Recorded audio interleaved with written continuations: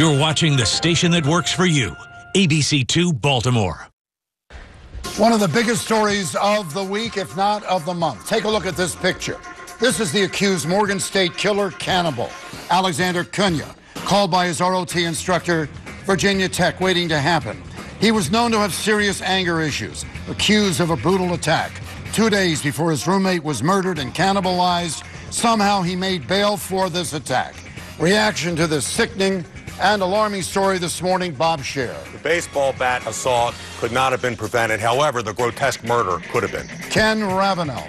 What I am happy about is that his father and his brother realized something had happened and came forward. Trey Lewis. Prior to the attacks, he was explaining to the world that he was troubled. He did it on Facebook. He talked to friends about it. No one did anything, and now a man was killed. And welcoming to the panel, Susan Green.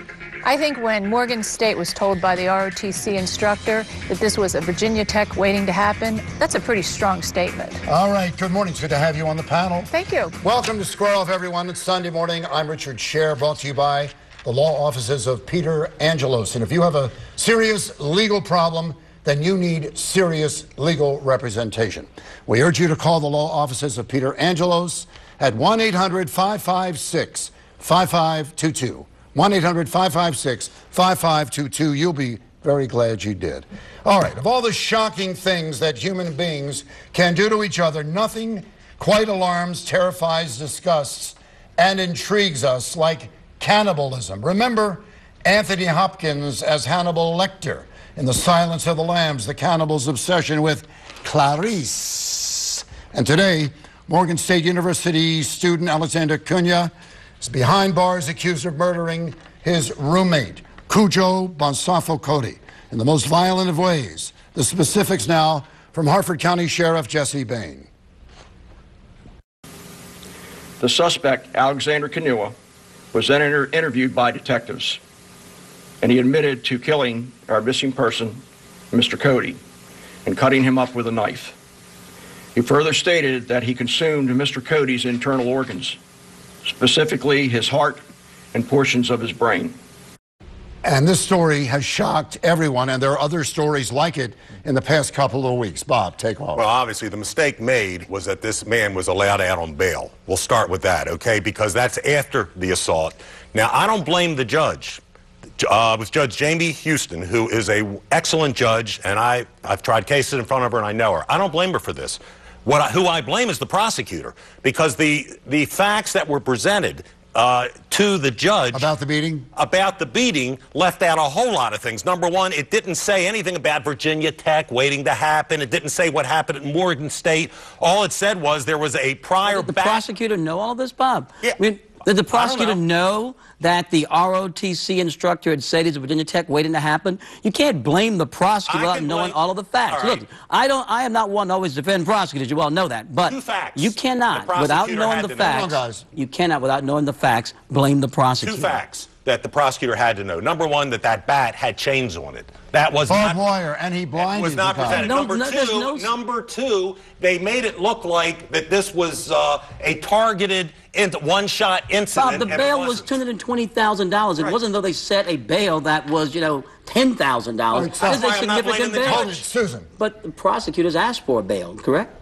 I agree with Bob. I think that really it's outrageous that somebody like this could be put on the streets. The individual who was assaulted sustained serious and permanent damages, really serious damages. And when you have an assault of this nature where someone is that violently injured, they really shouldn't have been out on the street. The problem is that we can focus on one aspect, but we should look at it all. This man was posting things of this nature on Facebook, on an open medium when everyone can see. No one did anything. We talk about the prosecution on the first assault that he made on someone that nearly killed him and blinded him. We're talking about what ROTC did. We're talking about Morgan State, what they didn't do. This is a continuing thing that happens more and more, is that we see where entities sort of, overlook things and try to, pacify it as opposed to just nip it in the bud. Trey, here's the problem. Everything you say is right, but irrelevant. Because if everybody could have known about the Virginia Tech waiting to happen and all that, it all boils down to the guy went before a judge. If bail is denied, he doesn't commit this murder. If bail is granted, he does. That's what you're focusing on. But again, what information that was known. One of the things that people tend to do is be Monday morning quarterbacks and blame the judge, blame the prosecutors. I'm not blaming the judge. But I'm saying you're blaming the prosecutors. I am. But you don't know what they knew. You don't know what information they had. Look, you know what happens at a bail review? Person gets arrested Monday night. They have a bail review Tuesday morning. The prosecutors have a limited period of time to learn about that particular person. So until we know what was presented to the judge, we should not criticize even the prosecutor. I do know that there was a police report, but this is what I've heard, what's been reported. A police report indicates that this was a bat with chains and barbed wire on it. That's in the police report. I would think the judge at least should have known that. No. Prosecutor didn't give those That is not accurate. Look, I've done many bail reviews. If it's in the police report, the judge has the police report. And why didn't Morgan State take some action when the ROTC instructor said this is a Virginia Tech waiting to happen? They didn't say that this guy has social adjustment disorder. They said this guy is a danger. That wouldn't, Susan, it's true, but it wouldn't have prevented this. Who knows what it would have prevented? Let's suppose he'd been kicked out, as he should have been, all right, with Virginia Tech waiting to happen. Should have been kicked out. That doesn't mean he can't be in that apartment, dorm, or wherever it was with those ROTC students, whether he was kicked out or not, and assault that guy. But if he'd been kicked out, then he'd been reported to the proper authorities, they could have done an evaluation. They could have seen if he had a mental illness. The biggest problem is that when people display things of this nature and they're going to do this and they want to do this, is that what do we do? What do we legally can do about it to intervene and stop it? We can't say just because a person's nuts, so we're going to kick them out of school. We can't say that we're going to kick him out of his apartment. You can't kick him out of school. He was reinstated. They need procedural safeguards. Order in the court, and he was blinded in one of his eyes from that injury. Everybody knew that. Up next, why is Senator Mikulski fuming on this Sunday morning? Welcome to Square Off. But legally, as your attorney.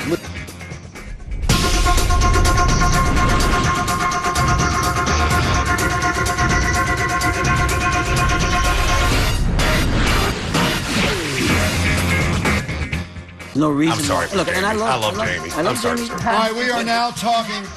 That got on the air. I'm sure she'll appreciate that. All right. We do want to hear from you. We are totally interactive. As you know, you can tweet us at SquareOffRich. You can write us on Facebook at facebook.com/SquareOffRich. Maryland Senator Barbara Mikulski calls the 52-47 Senate vote opposing moving forward with Equal Fairness Act, a debate on equal pay for women, a sad day that the Senate refused.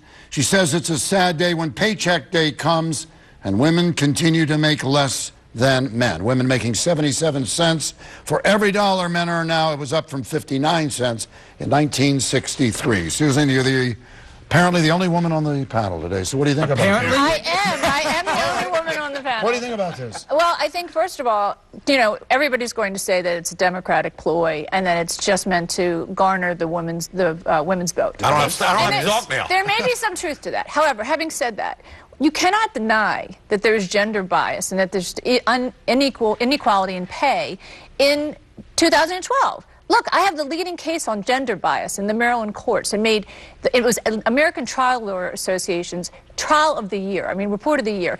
And the bottom line is gender bias exists in 2012. You can't ignore it. She's wrong. Say that she's wrong. She's wrong. One at a time. Tell me why she's wrong, Bob. Right. And actually, let me tell you this, Bob. I'm never wrong. The Republicans are, again, disrespecting women. So I don't care what you say about it. What does that mean? You're wrong. Let me explain why. Let Kenny finish, then you guys will be here. 77 cents to $1.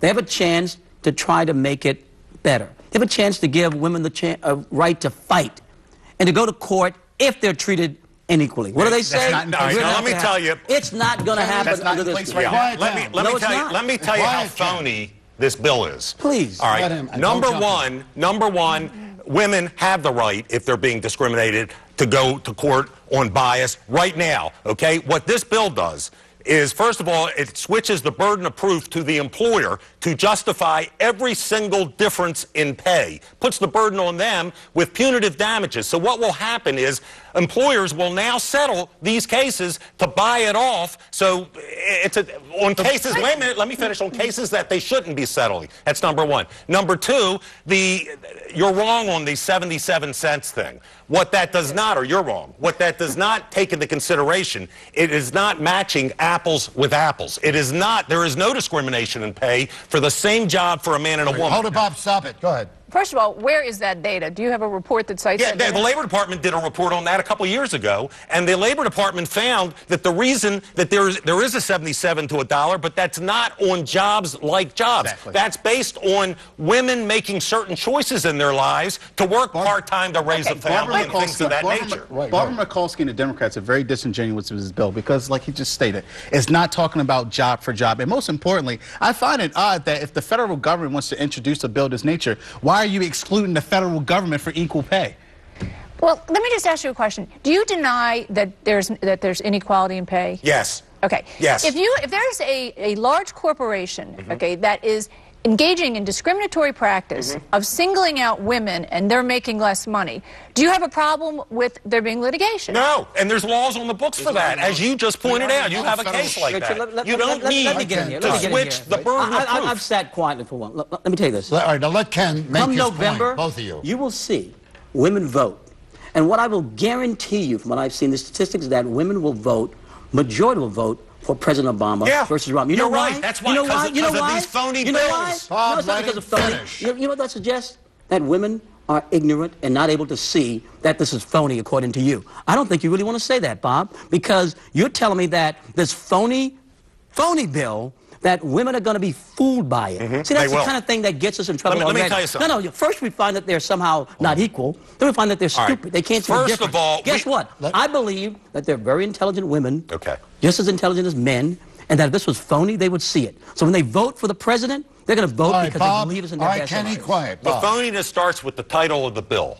The Paycheck Fairness Act, all right? So 75% of the public can say, you know, the Democrat can say, this Republican voted against the Paycheck Fairness Act. And people will go, oh, my God, and they won't even know what the bill says. Again, you're suggesting that women can't see through the title of a bill. Maybe they will. You're suggesting that. Maybe they will. Then why did you just agree with me that majority will probably vote for the president? You said they're going to be fooled. They will not be fooled. They know the title doesn't Women already see through it. First of all, there's entities out there, there's litigation, there's the courts, there's EEOC, there's factions out there to protect women and unfair and equal treatment in the workforce. And again, back to my original issue, if the federal government is so pious on this issue, why are they excluding their own payrolls from this bill? Women may see it, but we also see that women are seeing that they're not being paid the same as men for the same jobs. Yes, they are. They are not. Yes, they are. They are. And if they aren't, job for job, they are.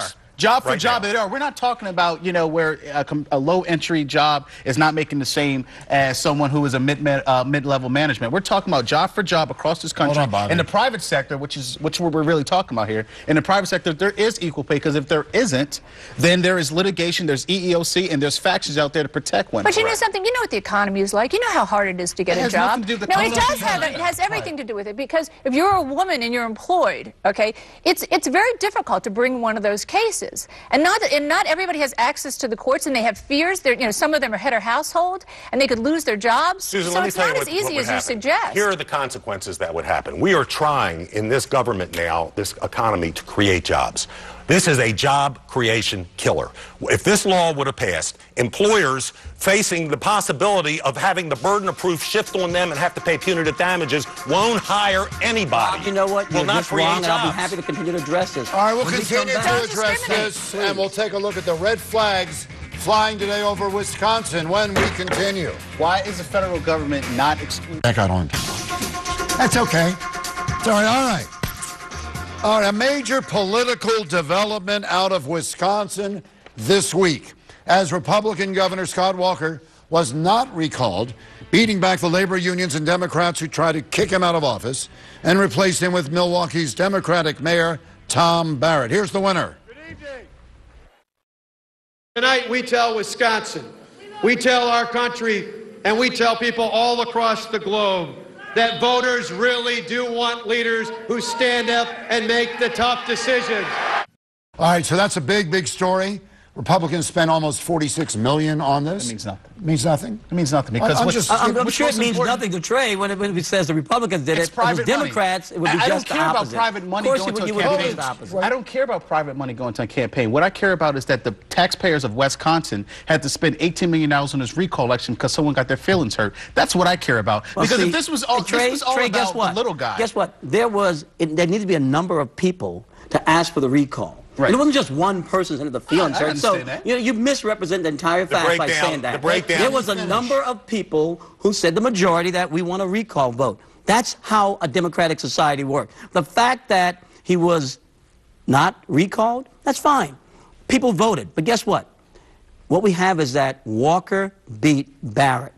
It doesn't mean anything about whether Romney beat Obama. When the exit polls said 51% Obama, 44% Romney. Cut your comments by about 40%. Bob. Scott Walker was guilty of doing what he promised to do in his campaign. He came in with an $8.5 billion deficit.